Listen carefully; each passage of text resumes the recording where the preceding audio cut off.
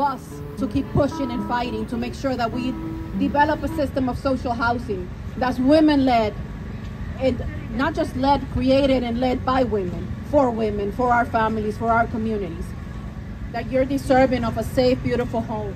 And please organize, let your neighbors know, communicate with your neighbors, make sure that you form tenant associations. That's where the power will be.